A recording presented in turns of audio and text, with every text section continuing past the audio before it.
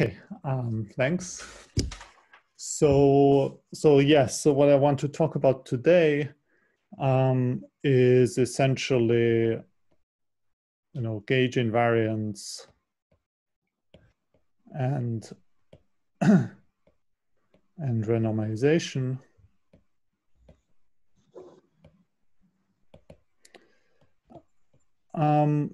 And so remember, well, so maybe what I want to do first is to just give you some kind of statement. I don't want to make a super precise mathematical statement, but I want to just give you statement of the type of statement which we're going to use in the proof. And so we essentially take the whole regularity structure business as a black box.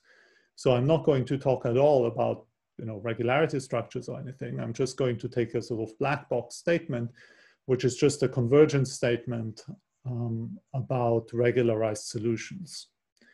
So the general setting is sort of the following type. Well,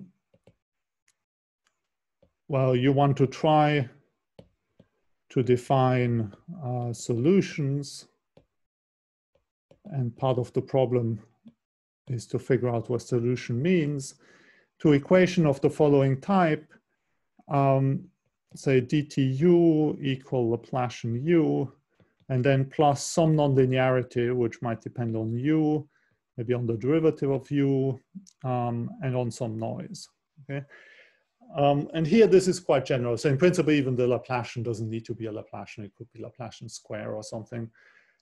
U doesn't need to be scalar valued. So in our case, it would take values into linear maps from Rd into the Lie algebra G, right? But it has to take values in some linear space.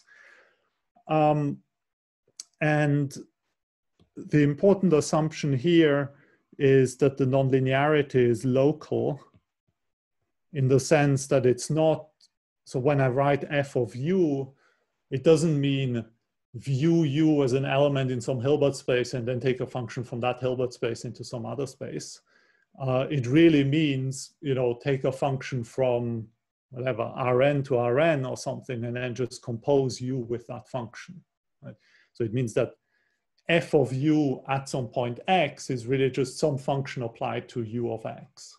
Right? So it's really just a composition operator, but it might, like here, it might depend, for example, on the derivatives of u, and the noise comes in. So in our case, the noise comes in sort of additively, but in general, again, depending on the regularity of the solution and so on, you could have multiplicative terms and so on. Now, the main assumption always is that f is subcritical. And again, so morally, what it means is what we already discussed a couple of times, which is to sort of, you look at descaling that leaves the linearized equation invariant, and you sort of zoom in, and you would want the nonlinear terms to be small. Here I wrote things in a quite general way. So there is actually a definition that works in this kind of general framework. Okay, so it's just about certain derivatives of f being 0, basically. And then let me write for, say, write u epsilon of f for the map that maps, say, an initial condition into the law of the solution, but with psi replaced by some modification, right? So psi epsilon, and here again, it's quite general, right? So I don't want to be super precise in what I mean by modification. And you could, in principle, also even regularize the equation in a slightly different way, and similar kind of statements would be true. But so just about notation, right? So here the U, so one thing which is quite important in this business is I keep track on how it actually depends on the nonlinearity, because I want to actually, so randomization is all about actually changing the nonlinearity as epsilon is small. So I want to keep track of the dependence of the nonlinearity. And then for a given nonlinearity, what U epsilon does is that it just spits out like the solution map. But here in this talk, I want to actually just keep track of the law of the solution. Okay, not, so I don't want to interpret the solution as being like something pathwise. It does also give you a pathwise solution in the end, okay, but I don't want to exploit that. So I want to just keep track of the law of the solution. And that's going to be the reason why I'm going to keep track of the law, is because later on we're going to basically make like equivalent changes of measures under which the law doesn't change, but the pathwise description would change. And so I want to only keep track of the law. Okay, and now what you want is the question is whether this guy converges to a limit, right? As epsilon goes to 0. And of course, you can put some sort of topology on this space, right? So it's a kind of space of solution maps, or space of solution theories. And you can put some sort of topology on it. You can also put a topology here on the space of nonlinearities. And pretty much any kind of reasonable topology would work. And so then the kind of statement that you have, so I write it as a theorem in quotation mark, and the only reason why there are quotation marks is because the statement is not precise, right? But there are real theorems to that effect, but there are several, not completely equivalent, but all very similar kind of formulations, depending on what you want to assume exactly. And it sort of tells you something like this. So there exists a finite number of counter terms, and a counter term, say G tau. So the tau is an index here that only takes finitely many values. And a counter term is something of the same type as the nonlinearity. Okay, so it's the sort of thing that you would want to put in the right-hand side of the equation. So it's a function of U and the gradient, possibly. And constants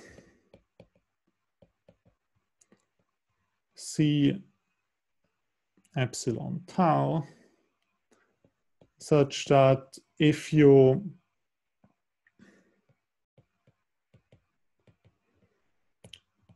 take epsilon to 0, but what you do is you change f, so you add to f these counter terms, so there's a sum over tau implicit here. Okay, so that this limit exists, is independent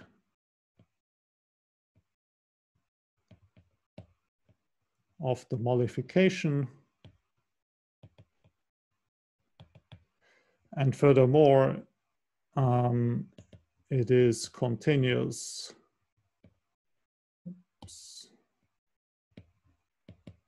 in F. Okay. So you get some notion of solution. So you can then call this, if you want, the solution to your equation. But you see that the way you've obtained the solution is not by actually solving the original equation and then just sending epsilon to 0, but it's by solving a modified equation where you add some term to the right-hand side. And in principle, there's an explicit description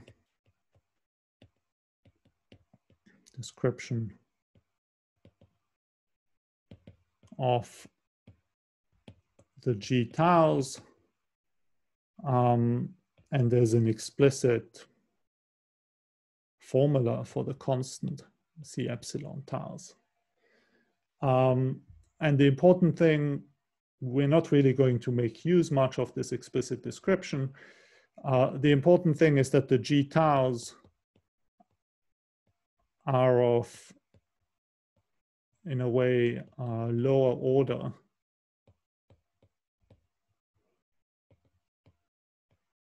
than F. Okay, so what I mean by lower order is really that, you know, typically the F is going to be a polynomial in U and gradient U. So in our case, we've seen the equation that we're interested in is the stochastic Yang-Mills equation. So if I can find it, the equation was, oh, where is it? This. Okay, so here we wrote it down. So the U would be the AIs, right? So the collection of all the AIs. And then the F, the nonlinearity, would be this whole term here, right? And so you see that this, at the end of the day, it's really just a polynomial of degree 3 in A and its derivative, right? It's of degree 1 in the derivative and degree 3 in A itself. Okay, so typically the F is actually just a polynomial. And the G's are polynomials of kind of lower degree. And there's a way of obtaining the G's from F. Okay, so now what does this tell us in our case? Right, so in our case,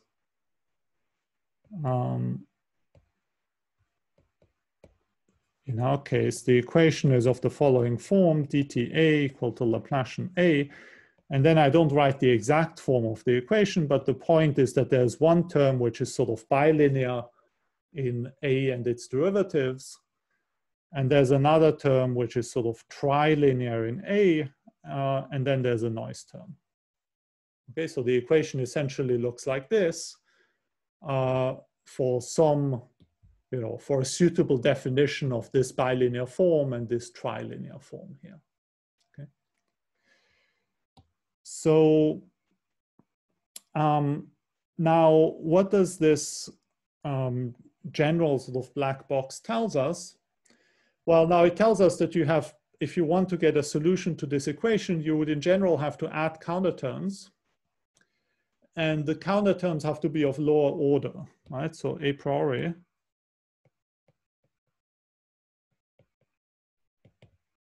need to add counterterms of lower order. And that means, well, there's 4 types of counterterms. So they are the ones that are essentially like constants. They are the ones that are proportional to A. They are the ones that are proportional to A square.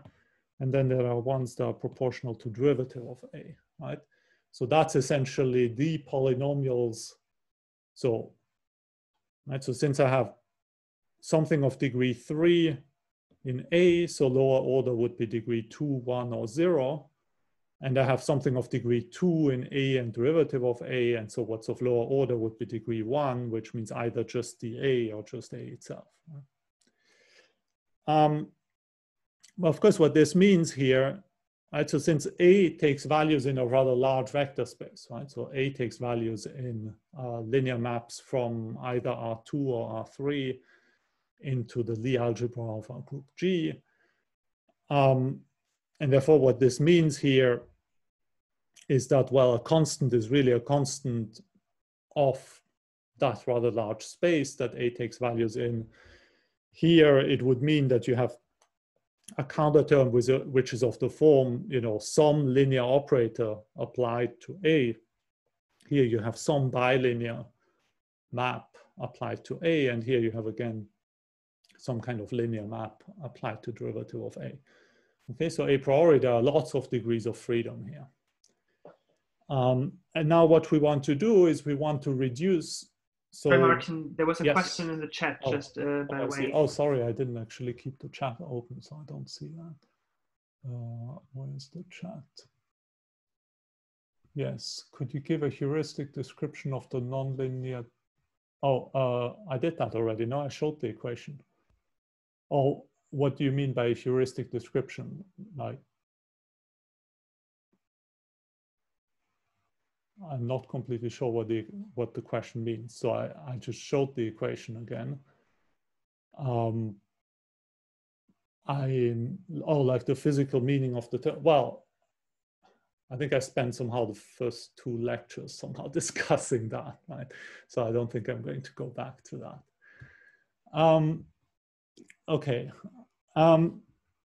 So now what we want to see is how you can use symmetries to reduce that freedom by a lot. Okay, and I claim that you can actually, if you want to really impose gauge invariance, the claim is that there is exactly one way to renormalize the equation that actually respects gauge invariance. Okay, so just one remark, right? Here, what this tells you, this theorem, is that of course, there isn't like a unique notion of solution, right? Because if one bunch of constants here gives you a limit with all of these properties, then just adding some fixed number to any of these constants still gives you a limit, with essentially the same properties, and it just corresponds to sort of changing f in a way. Okay, but there's no natural reference, right? So there's no claim here that this choice of constants is unique. Okay, so you can always somehow add some finite values to them, and all the properties that I mentioned would still be true. Okay, so there's a lot of freedom here. So once you've chosen which one you call the solution, then solutions are unique in a way, in the sense that, for example, here you have this sort of independence of modification and so on. So things are relatively robust, but there is a lot of freedom. So there is this freedom in choosing, in a way, the finite parts of all of these constants. And the claim is going to be that, so the main result I want to talk about today is the fact that it's possible to choose these constants in such a way that gauge invariance holds. And furthermore, there's actually a unique way of choosing them, right? So in this particular case, in this case of pure Yang-Mills, what we call the solution, if we want to impose gauge invariance, it's completely determined. Even though a priori we have enormous degrees of freedom, right? So we have all like this element, this linear map, this bilinear map, and this linear map. That's all degrees of freedom of the renormalization procedure. And the claim is that gauge invariance fixes all of these degrees of freedom uniquely. Okay. So we're going to purely reason sort of by symmetries. Okay, so in principle, you have explicit formulas. So in 2 dimensions, you can actually kind of check things by hand. In 2 dimensions, the formulas are sufficiently tractable that you can actually just check which ones of these constants are equal or 0 and so on. In 3 dimensions, the formulas become so horrible that it's completely untractable. Okay, so it's not just that you have tons of degrees of freedom, but each of these constants actually is itself made up of like literally dozens of terms, and each term is a huge multiple integral of various heat kernels and stuff. Okay, so it's completely untractable. And so we're only going to reason by symmetries. So, Martin? Yes. There's another question. Oh yeah, there's another question. Normally when I see a Lie bracket, it means that if you're morphic operator, this isn't the case here. No, the Lie bracket is perfectly normal Lie bracket. So the Lie bracket here is, so it's Lie bracket in the Lie algebra, right? So it's actually just, the Lie algebra is a finite dimensional vector space. The Lie bracket is the Lie bracket on that Lie algebra, which comes from the group operation of G. So it's just a bilinear operation on a finite dimensional vector space. Okay, so it's not an abstract, it's a very concrete object, the Lie bracket, right? Because you should think of, it's not, again, it's sort of pointwise things. So you should think of A, especially when I smoothen things out, right? So when I smoothen things out, if I put an epsilon here, the solutions are actually smooth, right? And so A is a smooth function from space-time into, so A, at least A epsilon, would be a smooth function from R times TD into linear maps from RD into the Lie algebra, right? So it's a one form. So this is basically what it means to be a one form here. This is completely finite dimensional, okay? And the Lie bracket just acts here. So when we write things like AI bracket AJ, this really means you take AI of X and T and AJ of X and T, and then you take the Lie bracket here, right? The I just means you take the I component in RD here, and then the Lie bracket is the Lie bracket in G, which is just, you know, some fixed bilinear operation on a finite dimensional vector space. Okay, so there's nothing very abstract here. It's super concrete. Okay, so the first symmetry I want to use here is the following very simple remark, that this equation here is unchanged under the operation that maps x to minus x and a to minus a, both simultaneously. Right? Because if I do that, what happens? So you see that that guy changes sign. That guy also changes sign because A changes sign. And then you have one derivative that gives you another sign change, but then you have a second derivative. So it gives you a third sign change. So at the end of the day, you've just changed sign. Here again, because you change sign once for that A, once for that A, and then once for that X derivative. So that's 3 times. Here again, you change sign 3 times. And then this is white noise, so changing its sign or not, well, it doesn't make any difference, right? So it's kind of equal in law to minus itself. So at least in law, the equation is unchanged under making this substitution. And that sort of immediately tells you that the counter terms that you're going to get, well, they should also respect that symmetry, right? So, I mean, at least intuitively, it's pretty clear, right? It would be quite weird that you would have to somehow break a symmetry, a sort of simple symmetry like that in order to get a limit. And you can actually, there's sort of a theorem to that effect. So this tells you that the counter terms should also be counter terms. They should preserve this. And so out of these counter terms, you see that the only one that has the right property is that one, right? Because that one changes sign, but all of these don't change sign, right? Because that changes sign twice, that one changes sign twice, and that one just doesn't change sign at all. Right? So the only counter term is that one. And then furthermore, there's a sort of permutation under the components, right? So the AI, in some sense, the index I, the specific value of the index I never really played any role, right? I can sort of permute the space coordinates. It doesn't make any difference. So if you use furthermore that sort of symmetries or you know, this is also something you can see by just looking at the explicit expressions for these constants. Then what you find is that at the end of the day, the counter terms, the only counter terms are of the form, so counter terms of the form C epsilon, say AI. Right, so in the sense that if I look at the equation, right, so the equation I can write it as dTAI equal to, well, the whole equation we had. And then the claim is that you would have to add a counter term of this form where this guy is some linear map from G to G, right? And it would have to be the same for all the indices I because they all play exactly the same role. Right?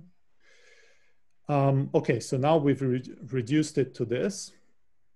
We still have quite a lot of degrees of freedom, right? So we still have a whole sort of linear map from G to G as a degree of freedom.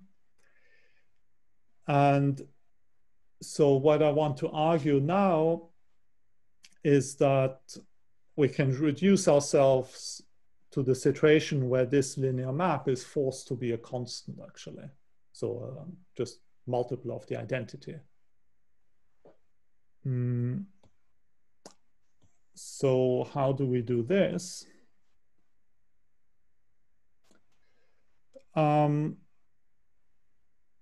Well, the first thing is that from now on,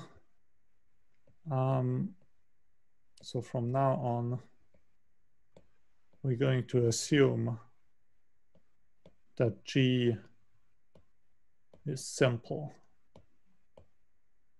And you can, that is basically not much loss of generality, because we've always assumed that G is compact. And basically a compact Lie group, we can always kind of factor it into simple Lie groups. Okay, so there's no real loss of generality. Sorry, what is a simple group? So a simple group is, well, basically one that you can't factor anymore. But the property that we're going to use of simple compact Lie groups is the following. So this is a sort of not completely trivial fact. It doesn't immediately follow from the definitions, okay, but it's a theorem, proposition if you want, is that if you have a linear map, say, I don't know, L from G to G, such that the commutator between add G and L is 0 for every G in G, then L is equal to lambda times identity for some lambda in R. Okay, so that's a consequence of simple Lie groups, is that you do not have, okay, so one consequence is that you don't have any subspaces of the Lie algebra that are non-trivial and that are kind of invariant under the adjoint operation, on the conjugation with elements in G. Okay? And from this, you can deduce that you have this property here. Okay, so there's a subtlety here, because when you look at the statements, there are some things that look at the Lie algebra, some of them look at the complexification of the Lie algebra, and the two statements don't quite work together. But then there's actually a theorem that tells you that in the case where G is compact and simple, then the two actually work together in the right way, and you get that proposition. Okay, so it tells you that if you have a linear map from the Lie algebra to itself, which commutes with all of these adjoint operations, so with conjugation by any element of capital G, then that linear map has to be a multiple of the identity. Okay? And so what we want to do now is to exploit this fact in order to deduce from that that this constant here has to be a multiple of the identity, or at least, sorry, it doesn't have to be a multiple of the identity, but we're able to choose it in such a way that it's a multiple of the identity. So its divergent part, you want, has to be a multiple of the identity. Okay. So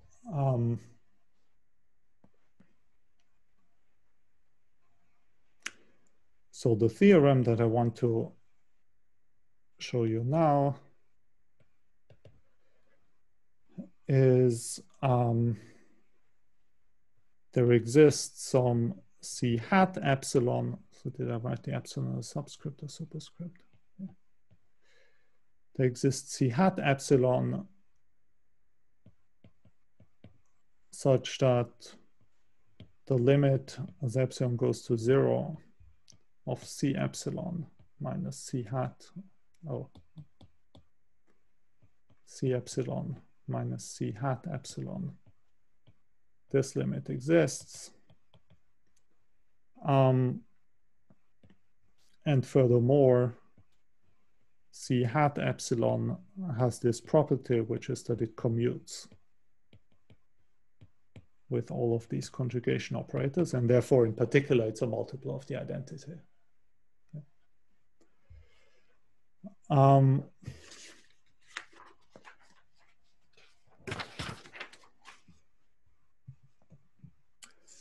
So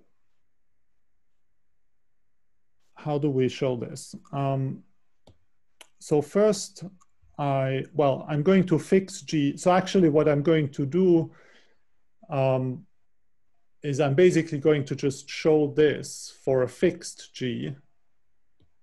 Right, so I'm going to basically fix the G and then show that for that fixed G, this statement is true. But then if it's true for a fixed G, you can, like the subspace, these guys live in a finite dimensional vector space, right? So the space of linear maps for this is finite dimensional. So linear maps from this to itself, it's just a space of matrices. So that's a finite dimensional vector space. The set of linear operators that commute with this guy for some specific G, that's just a linear subspace.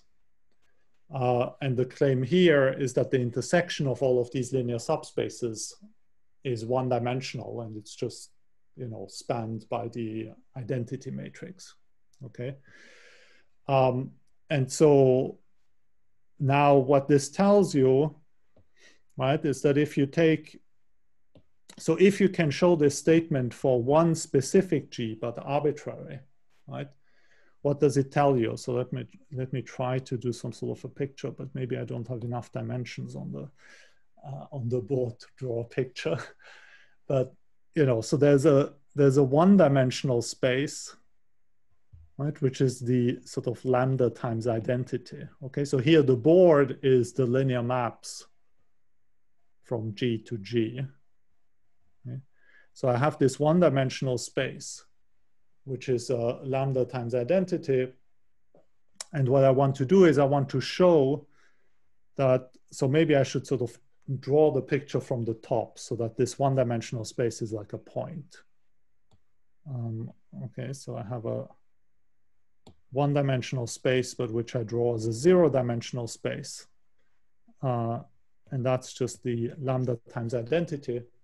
And I want to show that as epsilon goes to 0, the C hat epsilon sort of converge to something, well, they themselves, so the C epsilons don't converge, so they would diverge as epsilon goes to 0.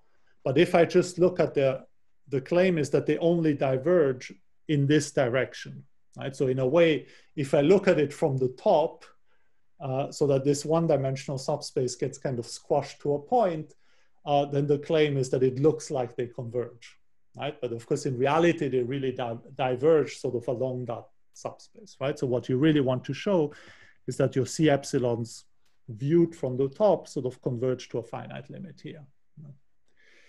And now the claim is that if you can show us, so now if you fix a G, on the other hand, then you get a larger subspace, which I'm going to draw as like a two-dimensional thing, right? So this would be the set of L's so that L commutes with add G, but for some fixed G, not for all G's. Okay, so now that gives me also a subspace of my space of matrices, but it's kind of a larger subspace. So it's not just one-dimensional. And the intersection, so if I take a different G, then I maybe get this one, right? And the intersection between all of these spaces is just that one-dimensional space. Okay, that's kind of the geometric picture here.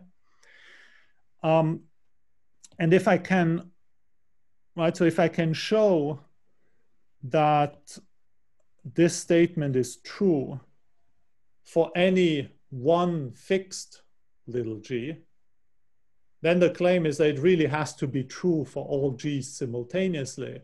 Because you see, if it's true for example, this particular g, the one that's for which I've drawn the corresponding subspace as a solid red line.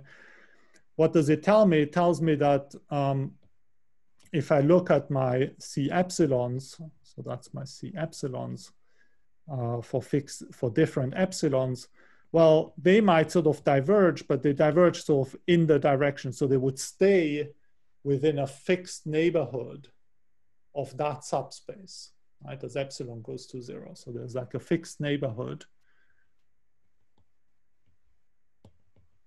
of this subspace, and they would stay in that fixed neighborhood. But if this is true for any fixed G, right, so that means you stay in a fixed neighborhood of that guy, but you also stay in a fixed neighborhood for that guy and for the other guys and so on, right? And at the end of the day, that actually tells you that you really have to stay in a fixed neighborhood of the intersection.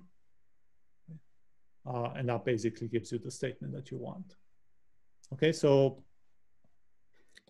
at least that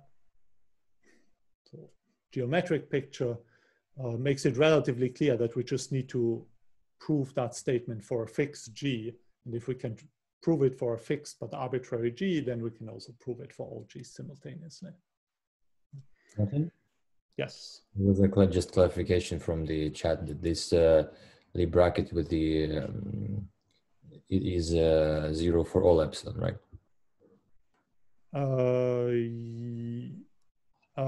Yes, that's right. Yeah. So that's uniformly in epsilon. Yeah. So, okay.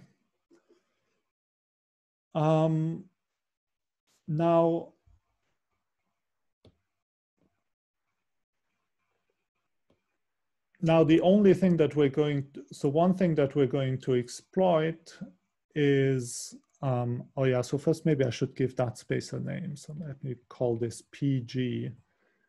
So PG is just the set of matrices that commute with at G for that specific G, okay? So now the idea is to consider the equation DTA is equal to, you know, our Yang-Mills, but instead of just putting a psi here, I put sigma times psi. Okay, so I change the strength of the noise. Okay, I don't change the equation. I don't change anything else in the equation, but I keep track of the strength of the noise. Okay, so I'm going to denote this. Of course, so let me just, in order to be consistent with previous notation, so let me keep the delta A here, and then this whole thing, let me denote it by F sigma. Okay, and of course, so F sigma is the Yang-Mills gradient flow sort of nonlinearity plus sigma times noise. Okay, now, of course, the only bit that actually depends on sigma is this, right? It's just the strength of the noise. Then in the C epsilon is actually of the form, right? So now the C epsilon actually depends on sigma as well, right? So the claim is for every nonlinearity, you can find these C epsilons, so this, this property is true. So it depends on sigma. And, you know, there is an explicit formula for them. And so in 3D, it turns out that it depends on sigma in the way that there's a term which is quadratic. And so I'm going to call it C epsilon 2. And there's a term that's quartic, C epsilon 4. Okay, and so those who've ever seen how you renormalize phi 4 in 3 dimensions, you recognize it's exactly the same thing. Right? And they diverge in the same way, right? So it's sort of like phi 4. So that guy will actually diverge like 1 over epsilon, and that guy will really diverge like log epsilon. Okay. Now this comes from sort of like the explicit expression that you have for these constants. Okay, but that's easy to see from these explicit expressions. That doesn't really require any calculations. So, okay, so we know this. And so let me write, say, write C epsilon, so either 2 or 4, and then, I don't know, bad. For the projection,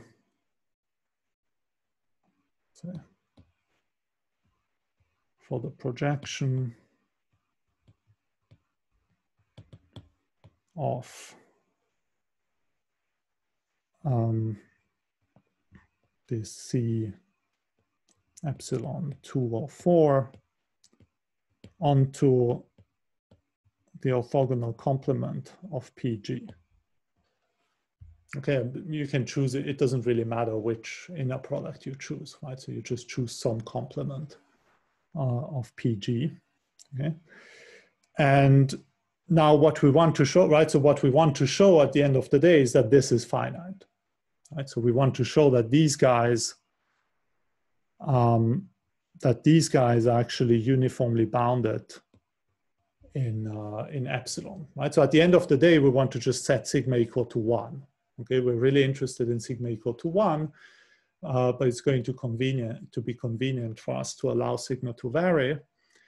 And so what we're interested in showing, so we want to show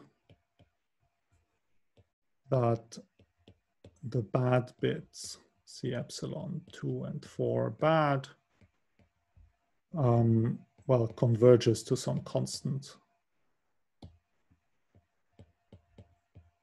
as epsilon goes to 0. Okay, I'm not actually going to show that it converges to a constant. I'm just going to show that it stays bounded. But then one can do a similar argument to actually show that it converges to a constant. Okay, so the argument, the main bit of the argument is about showing that it stays bounded. Okay, a priori, what you expect is that the 2 guy blows up like 1 over epsilon in 3 dimensions, and the 4 guy blows up like log epsilon. In 2 dimension, it's somehow a similar story, but it's easier. In 2 dimension, this guy disappears, and you only have this guy, and it blows up like log epsilon, again, like for 5-4. Okay. Okay. So we want to show that this, this projection somehow remains bounded. And so now assume that it's no. Right? So we're going to go by contradiction. Okay, so by contradiction,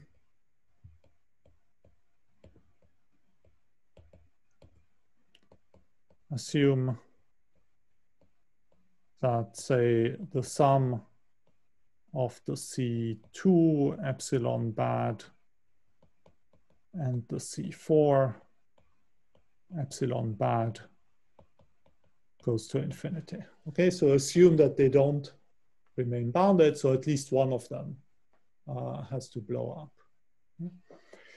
And now what we do is we choose sigma to depend on epsilon in such a way that if I take sigma epsilon square, the C epsilon 2 bad plus sigma epsilon 4 C epsilon 4 bad, right? So that this, say, is equal to 1. Okay.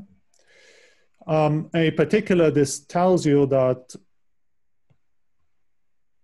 therefore,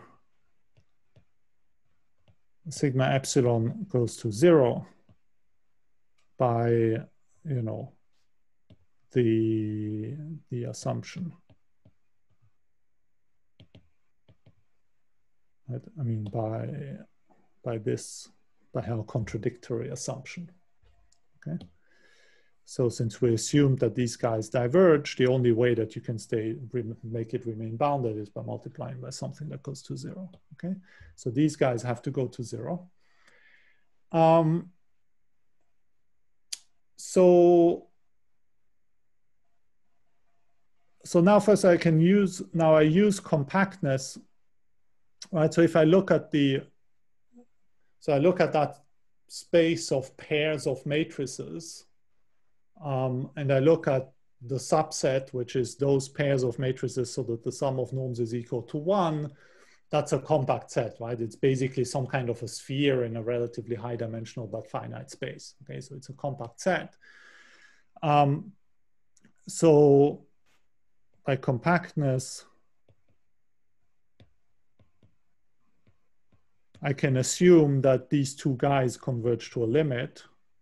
Okay, so that sigma epsilon square C epsilon 2 bad converges to some limit C tilde 2, and the same for the 4 guy. Right, so with a 4 here and then a 4 here and a 4 here. Right, so that's just by compactness because I chose it in such a way that their norm stays 1, and so they're in a compact set. So I'm going to just pass to that subsequence, right? So that's along some subsequence in epsilon, and I'm just going to go along that subsequence now. So assume that you have that limit. And actually one can also guarantee, so I can guarantee that the sum of these two guys, so that C tilde 2 plus C tilde 4 is actually non-zero. How do I guarantee that? Well, so if it's non-zero, that means obviously one is minus the other one. But then what I could do, so is instead of making this precise choice of the sigma epsilon, I could, for example, choose the sigma epsilon twice as big. Okay, so it doesn't really change much. Instead of having these guys equal to 1, now they're, I don't know, smaller than 4 or something, or smaller than maybe 16 or I don't know what. But the effect is if I just multiply the sigma by 2, then this guy gets multiplied by 4, but this guy gets multiplied by 16, right? And so if one is equal to minus the other one before doing that, then it's certainly not going to be the case anymore after doing that. Okay, so by just slightly changing my sigma, I can guarantee that this is non-zero. Okay, so I do that. And okay, so now what happens? So on the one hand, we know, so by the sort of black box theorem, we know that if I take U epsilon of F sigma and then plus the whole C epsilon A, right? That this converges to a limit. But you see here, sigma also depends on epsilon. Right? So sigma also depends on epsilon. But remember, the point here is that everything is actually very stable. So here in that theorem, everything is continuous in F. Okay, so in particular, I'm allowed to change F as epsilon goes to 0. So everything is also sort of like locally uniformly continuous. You have really nice stability properties. So I'm allowed to actually change F as epsilon goes to 0, and then you converge to the limiting F. Right? But now the limiting guy here is U of F0. But U of F0 is actually just a deterministic Yang-Mills flow. Right? So this guy, I know I have a guarantee that this converges to the deterministic Yang-Mills flow. So the one without any noise, which is just a parabolic PDE. Okay.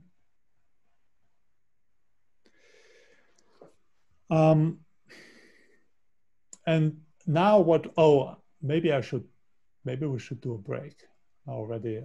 We were supposed to do a break 5 minutes ago. Yeah, so because I don't think I'm going to be able to finish the argument within 2 minutes. So that's not, okay, so let's do the break now, maybe. Okay. Questions perhaps? So I have actually two questions.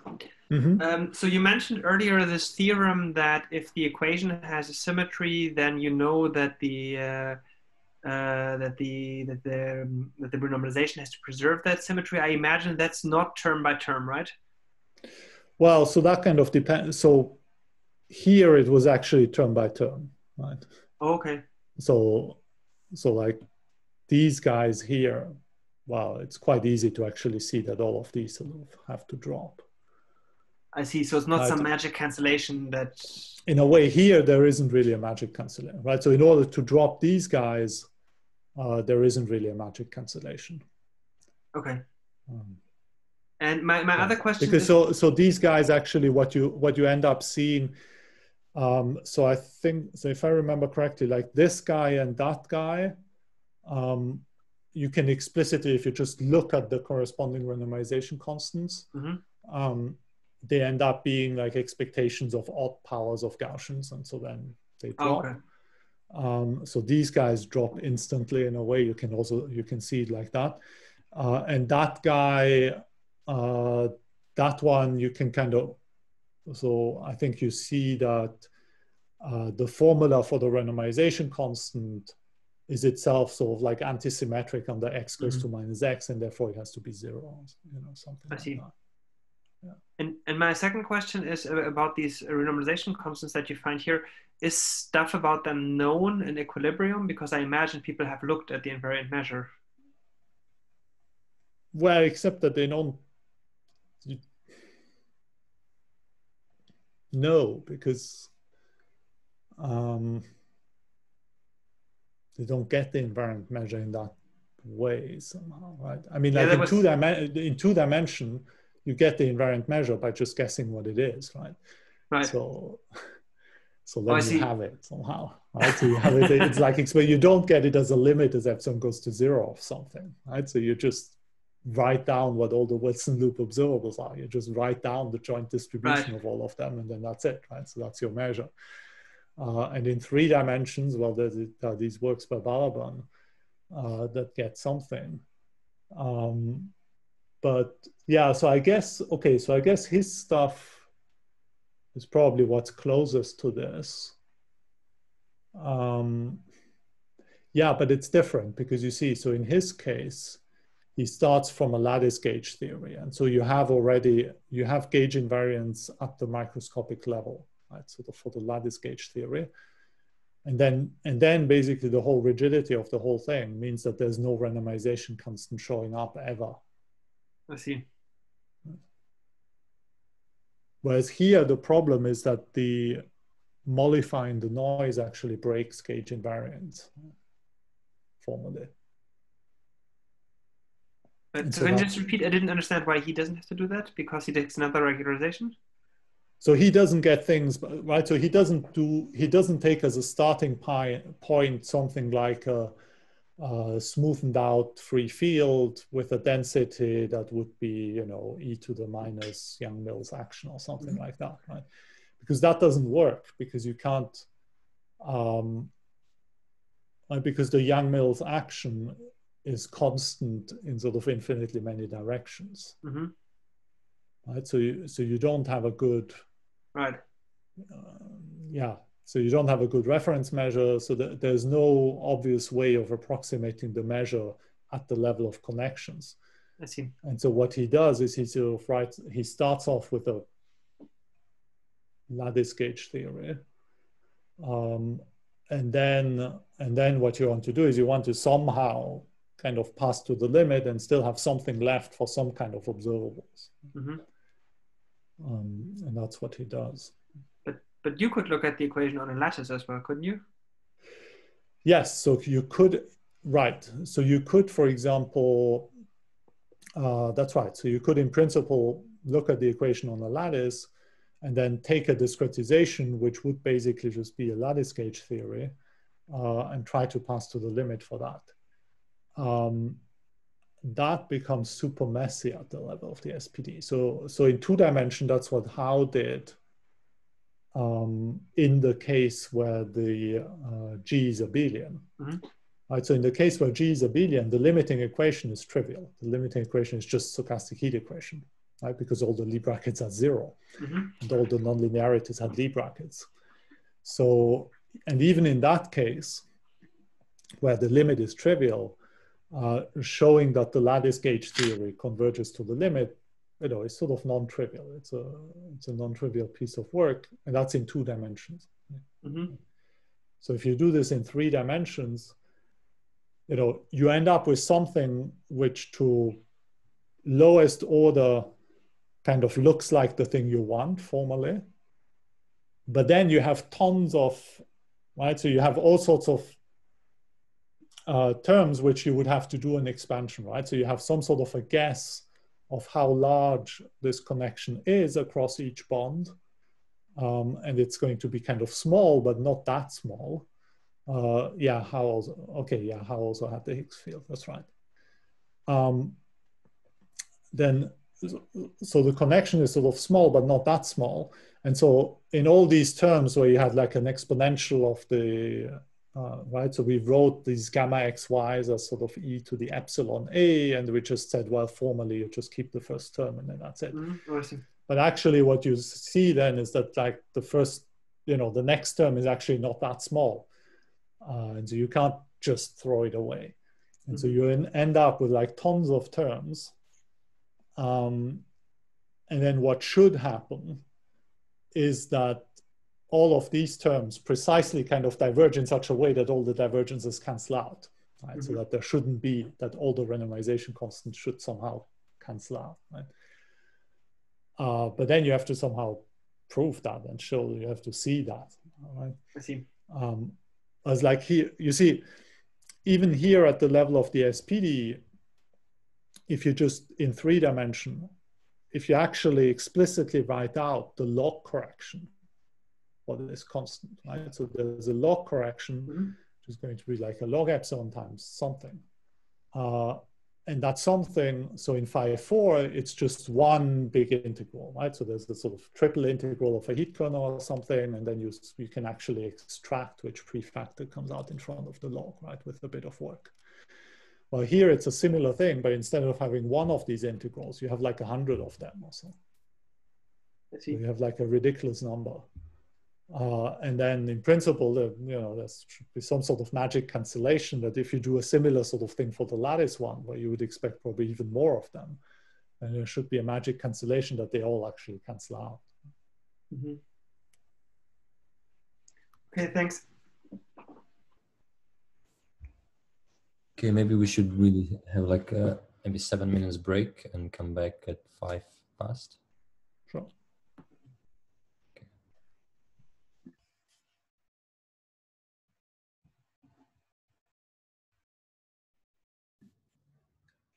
Let's go.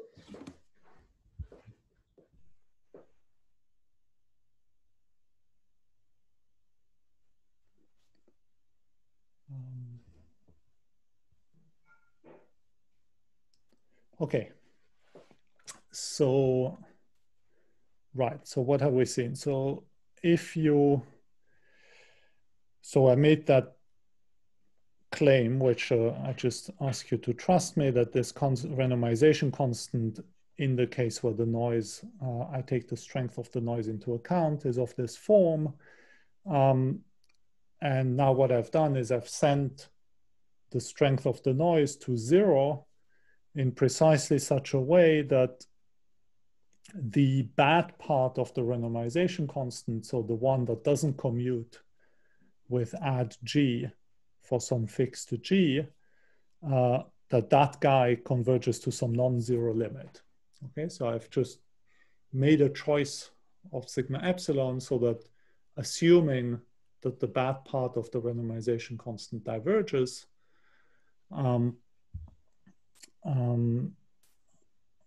I've made sure that you get a non-zero limit here. Okay, and so for this whole thing, the main assumption that we made for our argument by contradiction was that we assumed that the bad part diverges. And so if we end up with a contradiction, that means that this was false, right? So that the bad part actually stays bounded. So the first step now was to show that if I simply look at the renormalized equation, well, from the black box theorem, I know that this converges to a limit, and the limit is the same limit, right? So the point here is that the limits, you can get the limit in, you can commute these limits. So everything is continuous as a function of the nonlinearity. And so if, by making the nonlinearity here depending on sigma, if I send sigma to 0, the limit that I get, I know a priori that this will be the same as the one that I would get if I simply set sigma equal to 0 in the first place from the start. Right? But if I set sigma to 0 in the first place, then there's no renormalization because the renormalization constants will have to be 0, and the equation is deterministic anyway, so it doesn't require renormalization. And then there's, it doesn't even depend on epsilon. So what you get is simply the solution to the deterministic equation. Okay. And so now what we do is we apply add G to the equation. Okay, so if I write, so writing, say, A bar is equal to add GA. And so here G is fixed, right? So this G is not an element of the big gauge group, it's just an element of the structure group, right? So it's just an element of our Lie group G. So it doesn't vary in space and it doesn't vary in time, okay? So it's just a fixed element of the Lie group. So in particular, if you want, this is also equal to G applied to A if I identify it with the element of the gauge group, which is just constant in space and time, okay? So now if I look at the equation for A bar, well, then G doesn't depend on time, right? So this is really just the adjoint action applied to dTA. And then the adjoint action is sort of a morphism of Lie algebra. So whenever I apply the adjoint action to a Lie bracket, that's the same as applying the Lie bracket to the two argument to which I've applied the adjoint action to each of them separately, okay? And so it means I can put the adjoint action inside all of the Lie brackets, and also it commutes with derivatives. So it means that for all of these terms, okay, so the equation, yeah, okay, the equation is too far back. But for every single term, I can simply move the adjoint action inside. It commutes with everything, okay? And so what I see then is I simply get the original equation back. Okay, so it's the same equation as what we had, but just with A bar instead of A. But then we have the adjoint action applied to our noise. So now let me look at the equation, the epsilon dependent equation, and I'm going to look at the renormalized epsilon dependent equation. So I also have the adjoint action that applies to my C epsilon A. Right? But now you see here, a priori, I don't know anything about the C epsilon, right? So I know that as far as the good bits are concerned, it commutes with the adjoint action, so so for the good part of C epsilon, I can kind of move the adjoint action inside here. But for the bad part, I can't, right? For the noise, this, on the Lie algebra, the adjoint action is an orthogonal transformation. Okay, so on this noise space, even if I mollify the noise, the mollification just happens in space, right? At a fixed point, this is still a Gaussian which has a covariance, which is ad invariant. Okay, and then that tells you that this guy is really just like a rotation, and Gaussians are invariant under rotations. Okay, so this guy in law is equal in law to just psi epsilon itself. Okay, and so what we see is we get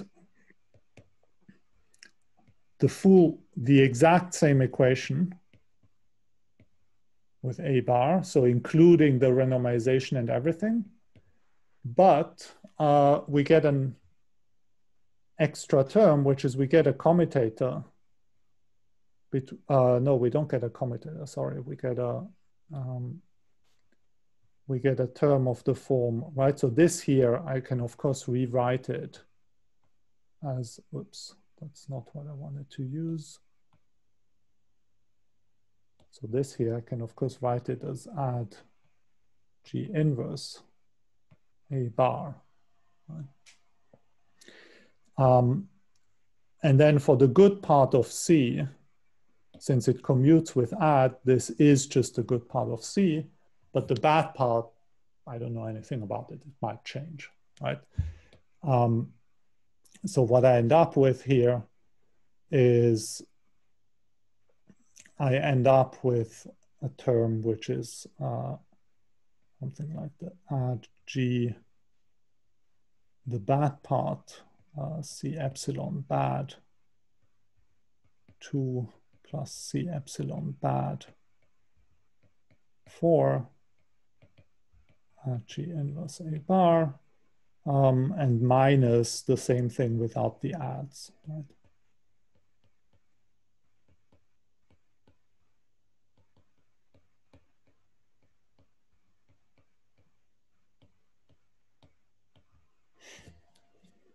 Okay.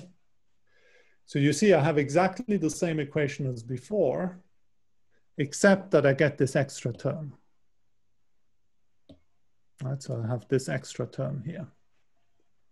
And this extra term here, as epsilon goes to 0, converges to a limit, right? So that was, I've chosen, right? So that's precisely these guys. Oh, I see, with my notation, I should have still taken into account, yeah, sorry. So there's, of course, there's the sigma still here. And of course here, there's a sigma square, sigma 4, sigma square, sigma 4. Of course here, sigma, okay? So I've chosen my sequence of epsilon in such a way that this guy converges to a limit. Okay? And this part of the equation, I note, so that's what we've seen already. So this part of the equation, that's the part that just converges to the deterministic Yang-Mills flow, right?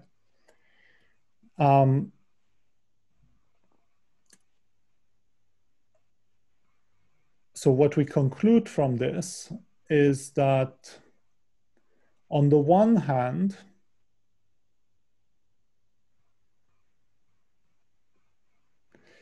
if I take, you see, now we have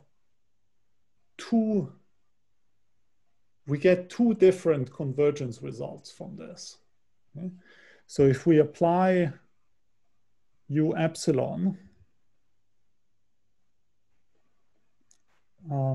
to F sigma plus add G C epsilon add G inverse A, okay?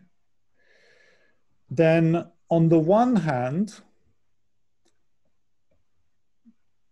that's the calculation we just did, right? So the U epsilon, so this is the equation. We've seen that if we just take the equation, we apply add to both sides, we get exactly the same equation back, except that the counter term gets conjugated with add G, okay?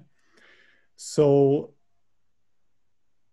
therefore, on the one hand, since all we've done is that we've applied add G to the whole equation, And the Yang-Mills flow, the deterministic Yang-Mills flow, is invariant under applying add G to the whole equation. So we know a priori that this actually has to also converge to just the deterministic Yang-Mills flow. Right.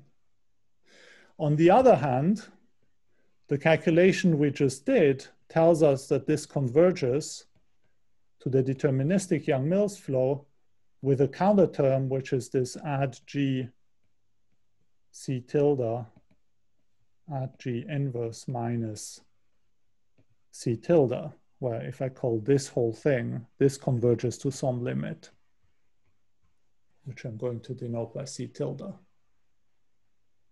Okay, so you see that we just interpret this in two slightly different ways. So on the one hand, we say conjugation by G.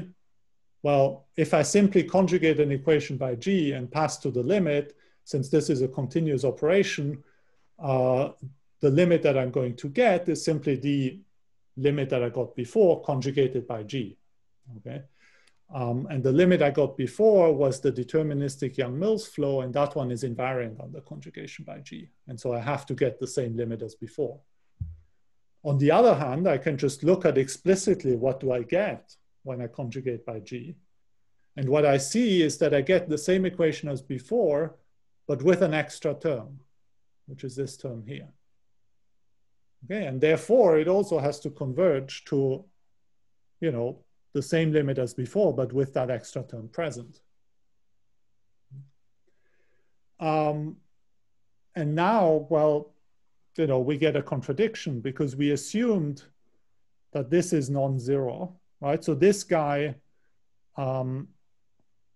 this C tilde was the projection onto the space, the orthogonal complement to those guys who commute with add G, right? So I know that the C tilde itself, I know for a fact that it does not commute with add G, right? But this equation here is just a commutator between add G and C tilde, you know, multiplied by whatever add G, yeah, just multiplied by add G inverse. Right? So this is an invertible matrix, right? This is a non-zero matrix. And therefore, this whole thing is non-zero. Right? So this whole thing is non-zero. And so now we claim that the solution to this equation, right? So it's really equal in terms of solution maps. So we claim that the solution map to the Yang-Mills equation is equal to the solution map to the Yang-Mills equation with an additional linear term on the right-hand side. That's obviously nonsense, right? Because I can just look at a solution. Solutions are smooth, so I can just stick it into the equation and either it satisfies one or the other, but it cannot satisfy both at the same time, right? And so that gives us a contradiction.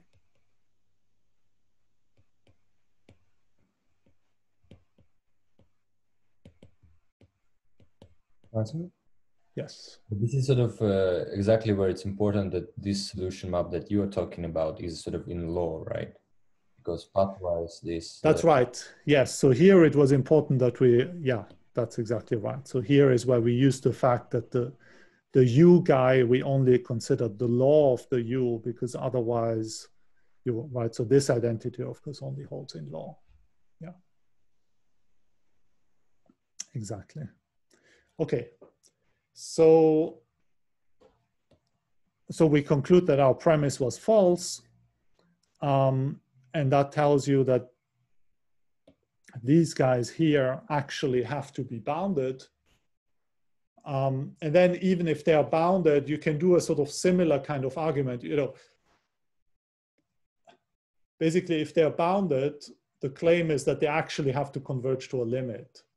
And essentially, the reason is that, you know, you go by contradiction again. You say, assume that you can get two different limits, and then you do a similar sort of argument to say that the two limits actually have to be the same. Okay, so you can actually show in pretty much the same way that these bad terms actually have finite limits. Okay? And that's really now the bad terms like this guys, right? So that's the thing that multiplied the powers of sigma. So now we can set sigma equal to 1, which is the thing we wanted to do all along, right? So we really wanted to just consider sigma equal to 1, then the randomization constant is just the sum of these two guys.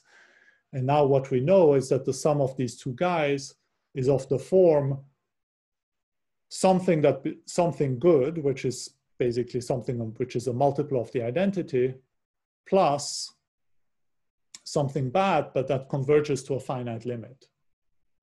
Okay? And therefore, well, you know, if the equation which is renormalized by that constant converges to some limit, then if I subtract the bad bit, then it's still going to converge to a finite limit, right? Because the bad bit is just some finite constant. Now it's just some finite constant operator. So I can subtract it and I still get a limit. I get a different limit, but I still get a limit, okay? So what we conclude from this whole business is that we can take C epsilon scalar, right, to just be a multiple of the identity, and we can still choose it in such a way that we get a finite limit. But still, we don't know that the C epsilon itself is bounded or 0 or something like that, right? So I make no claim about this. But what we know is that now we can renormalize the equation by just adding a constant, a term which is like constant times A. And if you choose this constant in the right way, you get a finite limit. Okay. So now the final thing we want to show in the last, what do I have, 20 minutes, is we want to show that, so we want to show that the C epsilon can be chosen in such a way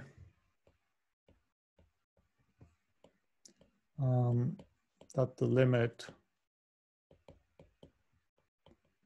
is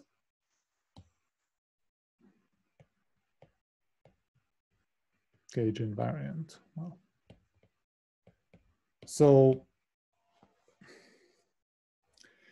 what we want to do now is what I already mentioned at the end of last lecture or the lecture before, is we take some initial condition A naught, and then we take some initial condition G naught applied to A naught, where now the G naught really belongs to the, you know, to the actual gauge group, not just the group G, right? So the G naught is an element of the gauge group that's allowed to depend on space. And then, you know, we get a solution map here, but that solution map depends on the choice of C epsilon, right? So there's still one degree of freedom in this business, which is that we can choose, right? We can always choose to just add some finite number to the constant C epsilon, and you're going to get a limit, which would be a different limit, right? So we have a one parameter family of possible solution maps here. And then there's the claim is that there's exactly one choice of that parameter. So that if I look at the law of that solution map, you can find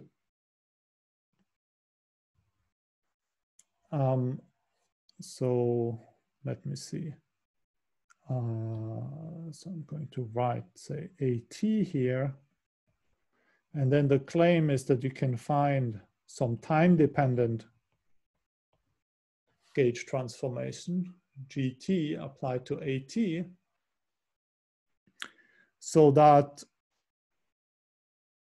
if I look at the law of the solution here, starting from A naught, and I apply that time-dependent gauge transformation, then I get the same as if I look at the law of the solution starting from G naught applied to A naught. Okay, so that's what we want to show. So there's two ways of getting a process here. The first one is to apply to this process some suitably chosen time-dependent gauge transformation. And the second one is to just start with this initial condition and solve my SPD. Right? And in both cases, what I get depends on the precise choice of that renormalization constant. Okay? And so the claim now is that there is exactly one choice, so that these two ways of obtaining a process here are guaranteed to be the same, to give you the same process in law. Okay?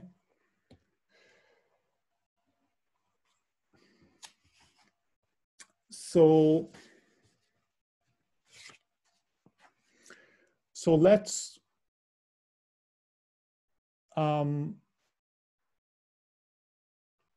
well, let's see what actually happens if you apply, so the first thing we want to do is to have a guess of what is a good gauge transformation to apply here. Okay, so I have to kind of figure out what the GT should be. And for this, what we're going to do is, well, we simply take an arbitrary gauge transformation. Right? So we take an arbitrary GT. We assume that AT solves our original equation, and then we see, well, what equation does GT apply to AT solve? And then what we want to do is we want to find an evolution for GT so that the new equation looks as much as possible like the old one. Okay. So for, say, arbitrary T maps to GT. Well, so I do the calculation in 2 bits. So because there are some bits that we've already done, right? So with last time, maybe the time before, yeah, so in the second lecture, remember we added the Turk term. We said if you just look at the gradient flow for the Yang-Mills energy, it doesn't give you a parabolic equation, so you want to add something different. And so you wanted to add a term here, which was sort of, moving in the direction of the gauge orbits. And for this, what we did is we did this calculation where we wanted to figure out what the tangent space of the gauge orbits looked like. And for this, we precisely did that. So we precisely did the calculation of what does the time derivative of some arbitrary time-dependent element of the gauge group applied to a fixed connection A look like, right? And so what we saw was that this is minus the covariant derivative in the GTA direction of dtg times G inverse. Right? And then we deduced from that somehow the tangent space looked like, all covariant derivatives of arbitrary things. Okay, so that's a calculation we already did. On the other hand, if you have a fixed G and A evolves according to your equation,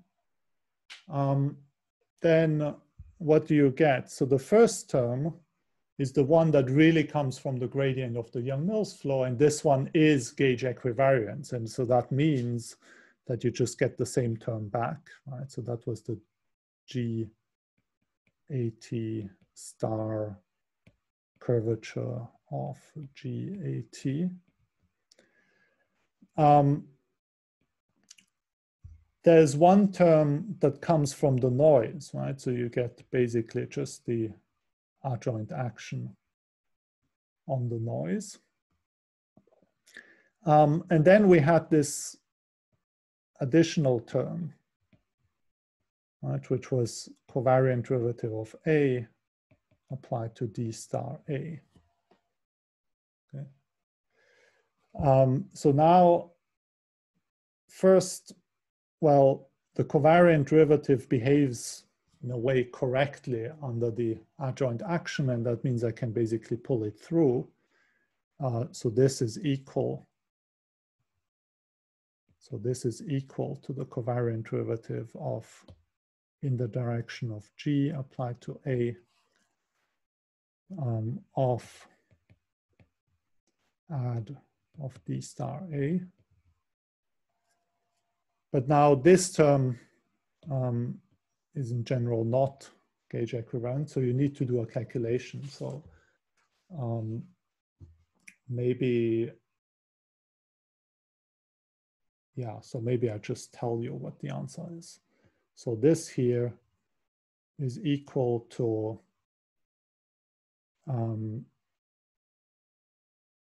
D star of G times A, which is kind of the thing that we want. But then there are extra terms. So you get a di of dig times G inverse. And you also get an extra term, which is a minus, well, I'll say actually plus G times A, leave bracket with dig AI times G inverse. Okay, so this is just an explicit calculation. It's a very simple sort of explicit calculation. You just look at the definition of these terms. Okay?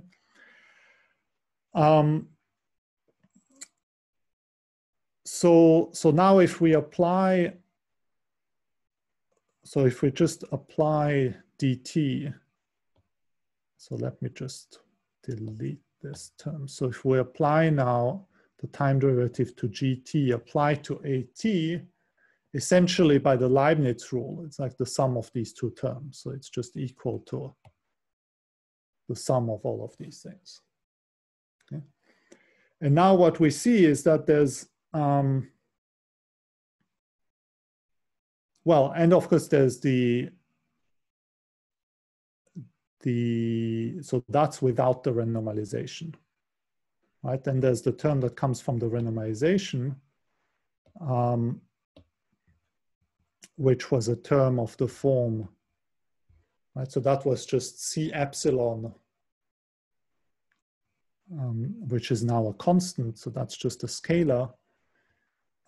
It was C epsilon. What you get is the adjoint action applied to A, but that's not exactly G applied to A, right? So G applied to A, remember that's the adjoint action minus dg times G inverse. And so if you just have the adjoint action, that gives you G applied to A plus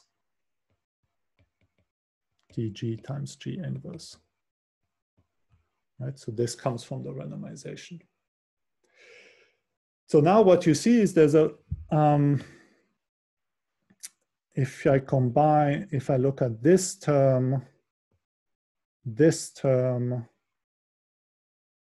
this term, and this term, that looks basically like the original equation, just with A replaced by G acting on A. Right? The only difference, so that was my first term in the Yang-Mills, so that's the Yang-Mills gradient flow. That was this de Turck term. This is the noise. The noise has now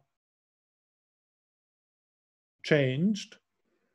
Now we have to be a little bit careful. You see, previously we said, well, this in law is just equal to psi epsilon.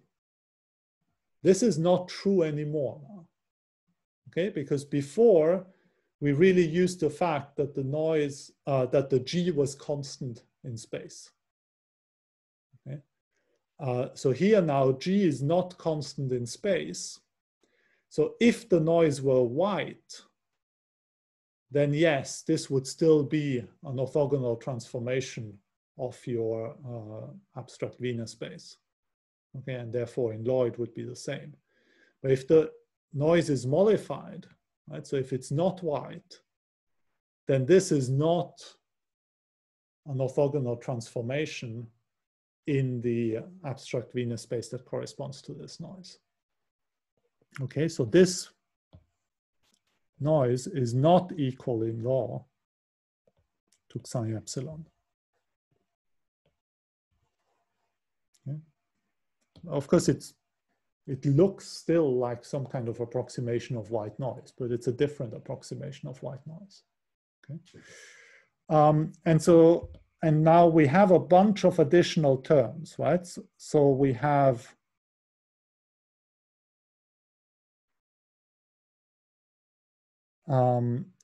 this term here, and we have these two terms here, and we have this term here. So now what we would like to do is we'd like to take, well, so ideally we would want to cancel all of them out, but actually not really, right? So it's like if this guy were equal to that one in law and all of these red terms canceled out, then we'd be happy because we really just would have the original equation back, right? So then we'd have exactly what we want. We would see that we have this time-dependent gauge transformation, which guarantees that if we apply the time-dependent gauge transformation to a solution of the original equation, we get back something which is, again, just a solution to our equation. Okay? But now here you see there are two problems. So the first one is that these are not actually the same in law. The second problem is that this term here is not of the form covariant derivative in the direction of g times a of something, right? So here you see this guy gets hit with this term.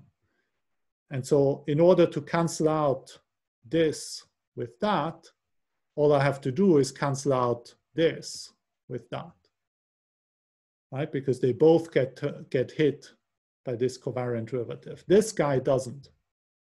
Okay. And so now if you want, the miraculous cancellation that happens here, and that's the claim. So the claim is that if you choose this constant here in precisely the right way, so we don't have that much, right? So we don't have a choice on how this constant diverges, right? Because it will diverge. And we don't have any, it diverges in the way that it diverges, and that's it.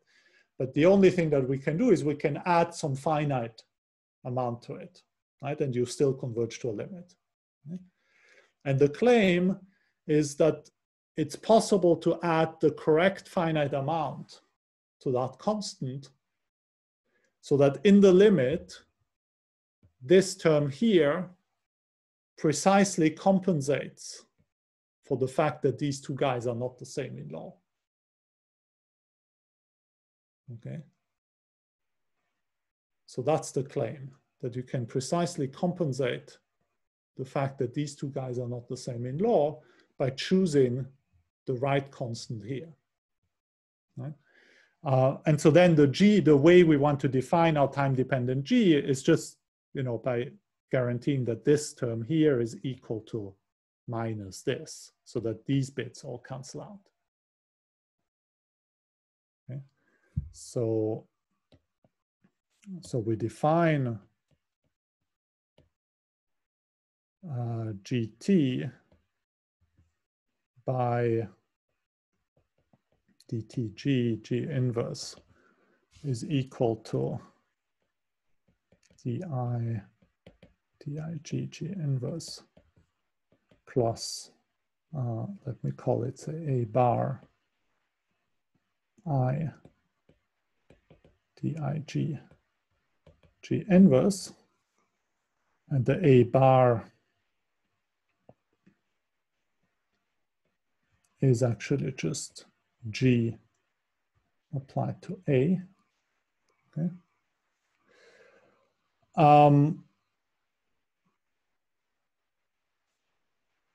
And what we see is that the equation for A bar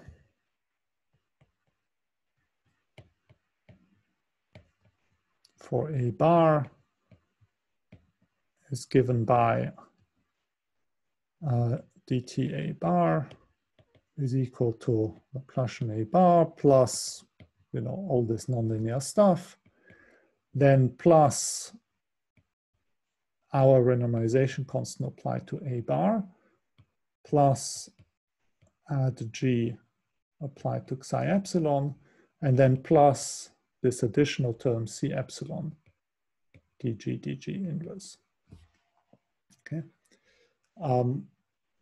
And now the claim is that if you choose the constant C in the correct way, then the law of the solution for A bar is the same as the law of the solution for A. Okay. So the theorem is that there exists a unique choice of the C epsilon such that, well, so first the choice is such that, you know, it differs by order 1 from the C epsilon that's given by the black box theorem. So it's still such that you actually converge to a limit, right? So that solutions converge as epsilon goes to 0, and such that simultaneously the law of A bar is equal to the law of A if you start them from the same initial condition, of course. Right? So like the solution map for A bar is the same as the solution map for A in law. Okay. Of course, it cannot be pathwise again because this guy is conjugated by G. Okay, so since I have only 1 minute, I think I think I'm not going to explain much how you prove this, but you know, actually, in a way, the proof is very similar to the proof that I actually just showed you. You know, for the fact that the randomization constants can be chosen scalar. Okay, it's really the same type of proof. So you can, so a big chunk of the proof, you can do it in almost exactly the same way. So you again do these tricks of somehow, you know, putting a sigma in front of the noise, using the fact that then as sigma goes to 0, you just converge to the deterministic Yang-Mills flow. And then again, the deterministic one is also invariant under arbitrary gauge transformations or equivariant in the right way, and so on. And so you do exactly the same type of argument. It's a little bit more subtle because the, well, okay, so a priori it looks like the black box doesn't apply because G doesn't even take values in a linear space, for example, right? Because now our equation, the equation that we have to look at is not just this equation. We have to look at the pair of equations, which is this equation together with that equation for G, right? So this is now a pair of sort of coupled SPDs. And doesn't quite, it looks like it doesn't quite fit into the framework of the black box because this guy is not even, doesn't even take values in a linear space, right? Now, of course, you could say, well, you know, I just assume that my Lie group is a matrix group or so, and then it takes values in some space of matrices. But then you would need to show that you actually stay, you know, in the SAT manifold that's actually given by your Lie group. And then again, that's non-trivial because these things become very irregular. So it turns out here that there's a trick, which is that this guy takes values in a linear space, right? So this guy takes values in just the Lie algebra. And then this guy, as an operator, also takes values in a linear space, which is just the linear maps from the Lie algebra to itself. And it turns out that you can actually rewrite this pair of equations into a triple of autonomous equations for the A bar and for these two quantities, right? So you don't actually need to keep track of G itself. It's enough to keep track of this quantity here and this quantity here, and they both naturally live in a linear space, okay? And if you write down the equation that they satisfy, you can actually see that this equation can be written again in terms of these two quantities. So you get an autonomous system of equations when you do that, and then you can kind of apply the black box theorems to that system of three coupled SPDs, okay? And then the rest of the argument is actually really very similar to the argument that I just gave for showing that this constant C epsilon can be taken to be a scalar. It's really the same type of argument. Okay, so I think I stop here, and thank you very much for your attention. Thank you, Martin, and let's perhaps all unmute ourselves and a round of applause for Martin for fantastic.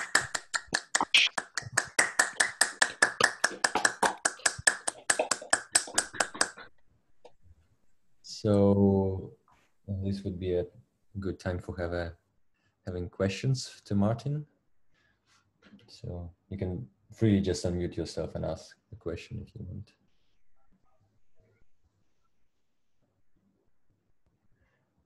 Okay. Can I ask the obvious question? Can you get at least in 2D, how hard is global existence for this thing on the torus? Yeah, it's really not clear. Right, so all these solution theories are local. In 2D, so for example, okay, there's even, so there's one technical difficulty which already makes formulating these things a bit horrible, right? Which is that it's not even clear, like, since solutions may blow up, right? So you start with an A naught, so that guy might actually blow up in finite time. Now you start with the gauge, you take the gauge transformed one. If that guy blows up, it's not clear whether this guy blows up at the same time, right? So it might be, and you see, the thing is that you could have in principle a perfectly well-defined process at the level of the gauge orbits in 2D, but so that the SPD, which represents just sort of one particular instance of the guy, that one blows up in finite time. Because you see, you can, since the orbits are non-compact, you can stay on one orbit and actually still blow up, right? So as a process on the space of gauge orbits, you would be constant, but as an SPD, you would actually blow up, right? But morally, you would have expected to have solved that with this Dirac trick or not? Morally? Well, morally, but it's not clear, right? Okay. So it doesn't prove that.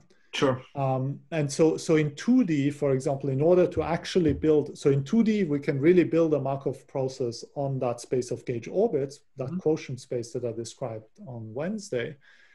But for this, we actually already have to restart the SPD at random times. Right? So what you do is you sort of follow the SPD. The thing is that the gauge orbits, you should really kind of think of them as the way I drew it, in the sense that, they are non-compact, so you can sort of go to infinity here by staying on the same orbit. You can kind of go out. But the chunk of the orbit that's somehow in like a bounded region of space looks kind of nice. So it doesn't fold back on itself in a crazy way. Right?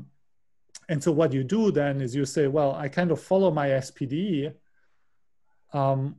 but then at some point it may be that the solution to the SPD sort of looks like this, and it ends up being on a gauge orbit where the gauge orbit is kind of nice, but it's just far out. And then what you do is at that point you stop it. So you do some sort of stopping time, a random stopping time that detects this. So you stop it and you apply a gauge transformation to it, which sort of moves it back into the nice regions of that gauge orbit. And then you restart the SPD there, right? And so in that way, we built really that Markov process on the space of gauge orbits, which is well defined until, so it could still blow up, but we know that if it blows up, it really blows up in the space of gauge orbits. So in the sense that it ends up being in orbits that really don't intersect finite balls of your state space anymore. So it really moves out in the space of orbits rather just moving out along an orbit. But would you expect that to happen, these stopping No, of course you wouldn't expect that to happen. No, of course you expect to have global solutions, because you have a candidate invariant measure for the guy, right? On the space of gauge orbits, all the Wilson loops are observable, well defined.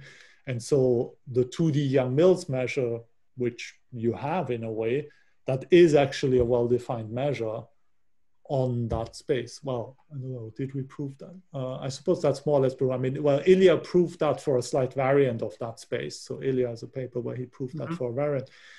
So I guess probably the same proof would also work for this space, right? So you have a candidate invariant measure. So therefore, you obviously expect global solutions because you expect that that invariant measure is really the invariant measure for that process. And so my question is, do you expect the blow up along these orbits to ever happen? I mean, that you now by hand remove again, but do you expect that? This I really don't know. Okay.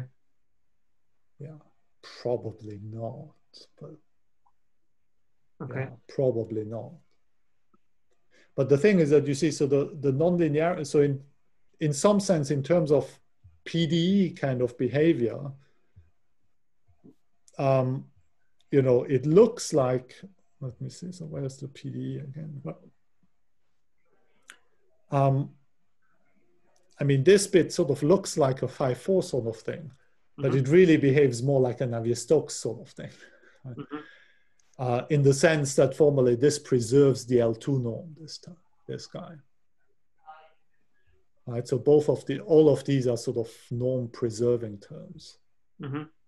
So, right, so they don't give you much coercivity. So it's a cubic term, but that actually kind of rotates rather than pointing inwards.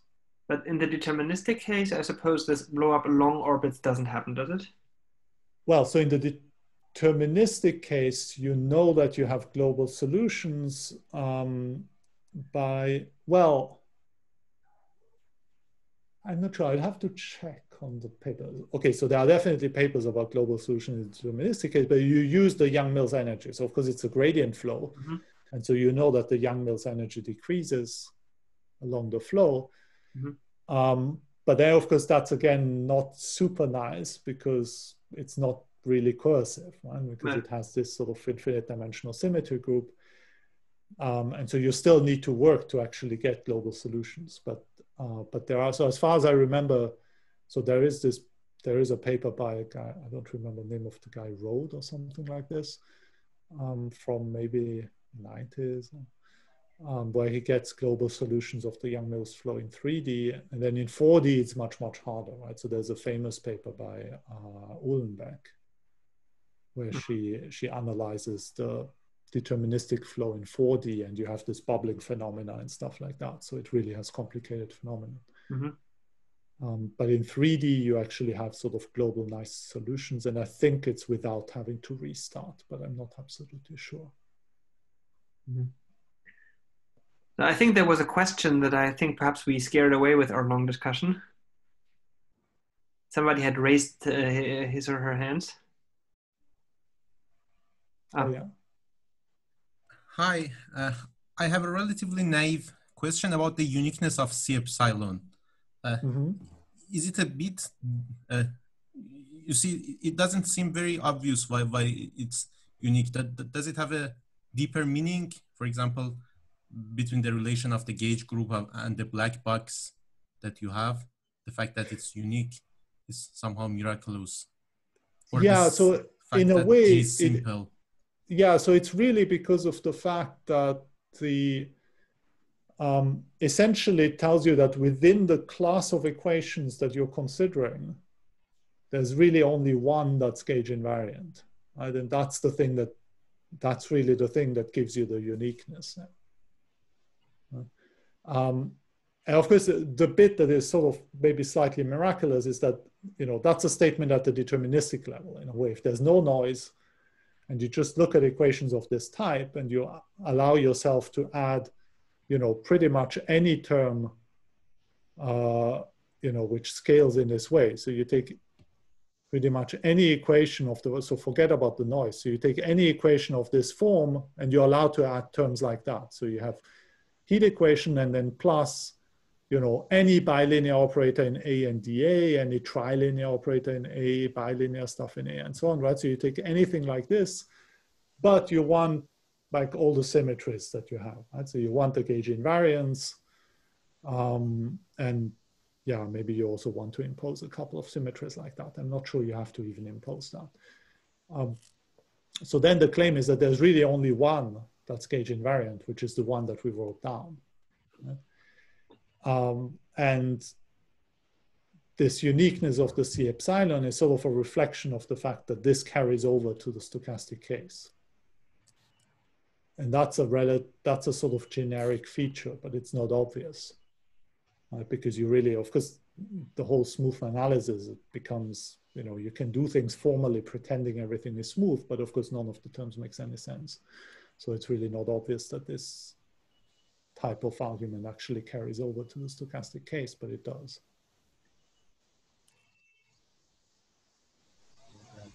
More questions? And maybe one question. So the trick you have to get from the SPD on the Lie group to the Lie algebra, is that trick like a more generally applicable type thing, or is it really specific to this setting?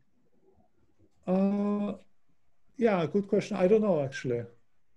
I think it's probably quite specific to this setting, but yeah, no, I don't know. It's a good question. Okay. No, I mean, we didn't figure that out by, you know, for like deep reasons or something. We figured it out by just doing the calculation. Okay, thanks. I have a very short. Is it a possible rate of convergence, rate in what, in epsilon?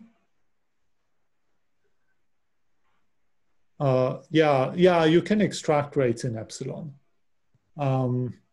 You know, if you basically don't do any work, you get a rate, but it's going to be a lousy rate. You know, you get a rate like epsilon to the power 100th or something like that.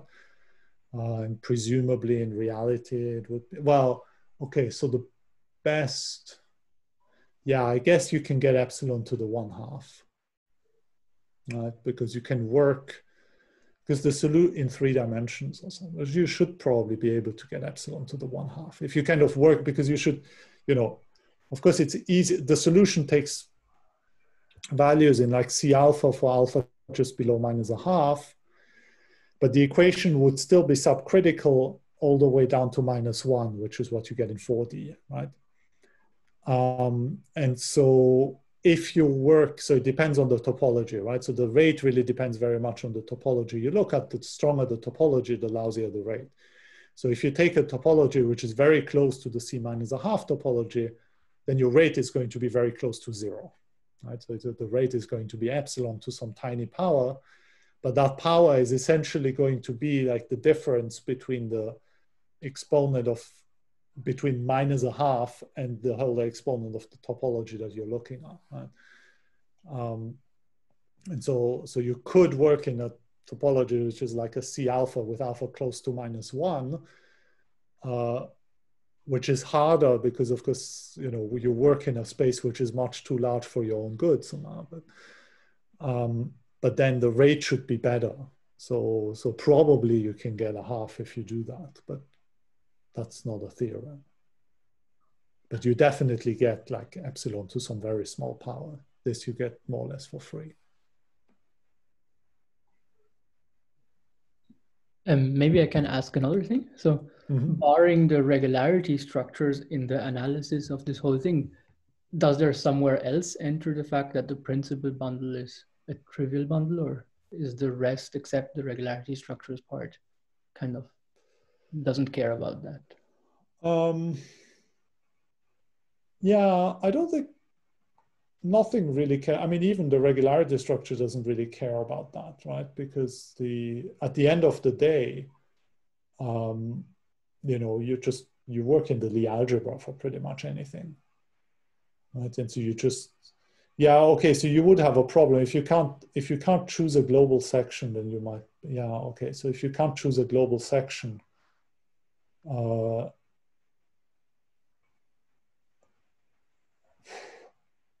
it probably wouldn't really be a problem, but yeah, you would have to sort of patch things together. We didn't do that. But the other part, I mean, the non-regularity structures part. Yeah, I don't think it would really make much of a difference. But yeah, I mean, there would be some extra work because you would have to sort of patch things together.